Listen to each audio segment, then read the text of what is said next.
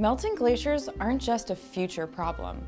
They're already causing problems all over the world right now. There are about 200,000 glaciers throughout the world, and communities are dependent on them for survival. Glaciers in the Rwenzori Mountains in Africa protected the region from malaria for generations. The glaciers once created microclimates where malaria-carrying mosquitoes couldn't survive. The locals have a saying, "God is in the ice." Glaciers were once so big they fed the Nile, but now they're melting, and the region is being plagued by malaria. Over the last century, those glaciers have shrunk by almost 85%, and by 2030, they could be completely gone. In Switzerland, glacial runoff powers the country's hydroelectric plants. These plants provide more than half of the country's electricity.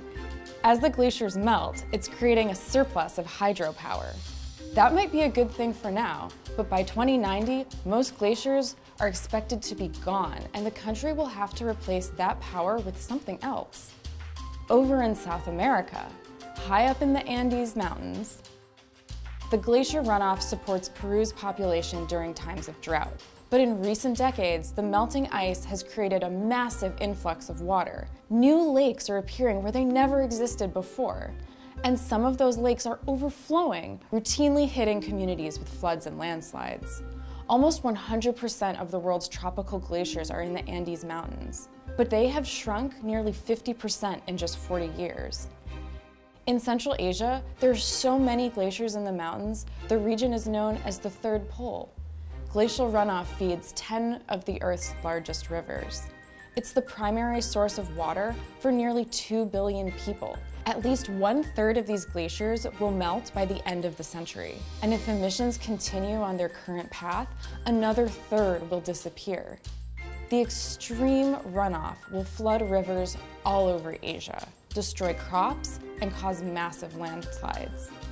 The melting will devastate the planet's most populous continent. By 2100, half of the world's glaciers are expected to vanish, and the effects will ripple through the globe.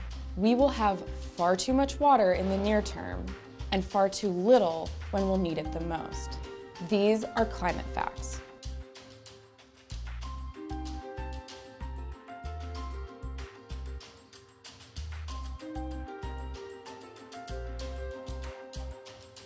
Thanks for watching. If you enjoy videos from the Years Project, be sure to like, subscribe, and hit the bell.